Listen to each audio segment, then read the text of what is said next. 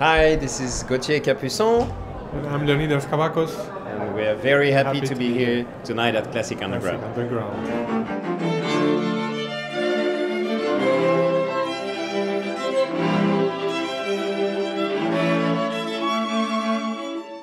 Willkommen zu Klassik Underground. Heute Abend ist die erste Show der neuen Saison von Klassik Underground und wir freuen uns auf die ganz besondere Zusammenwirkung zweier großartige Solisten, Leonidas Kavakos und Gautier Capuçon.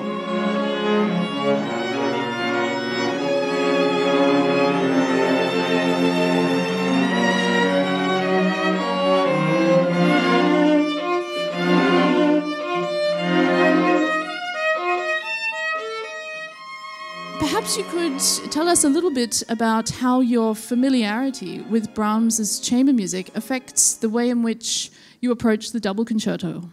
Probably for me, I discovered Brahms when I was very young with the Brahms trios. And for me, when I think of Brahms, I think about the sound. For me, the sound of Brahms is something very special. I think of him, I think of this deep sound, but very tender in a way, very comforting.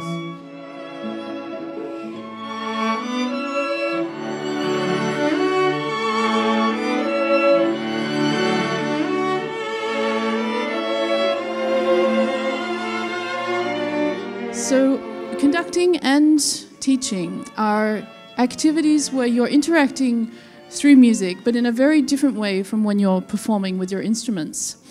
Why is it important for you both to pursue new ways of engaging with people through music? Well, from my side, first of all, I should say that teaching is at a certain stage of life a responsibility for everybody.